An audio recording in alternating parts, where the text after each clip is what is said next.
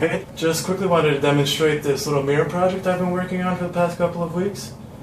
As you can see, I designed it after iOS 10 from Apple, so it feels very familiar. Top right, I have the time and date. Top left, I have more useful information. I have today's weather, today's highs and lows, chance of rain. Then I also have the next 5 days forecast. As you can see on the left and right, I have my apps, which and after 45 seconds of inactivity, the mirror goes to sleep. Looks like an ordinary mirror, fits right into my living room. Now say I want to wake it back up, I can simply touch anywhere on the mirror, and everything comes back up. Now I have the icons on the left and right, but they can go anywhere. Put you over here. Now a couple of other cool things this mirror can do. Say I'm running 5-10 minutes late.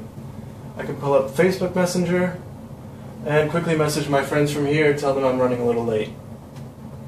I can hit my Sonos app, for example, and play music right from my speakers. Can also control the volume right from here.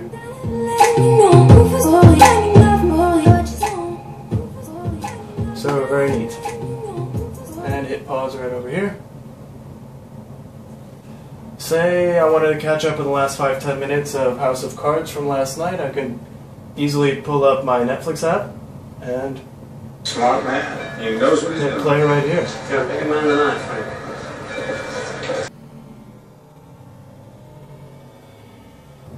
Didn't know I was on that part.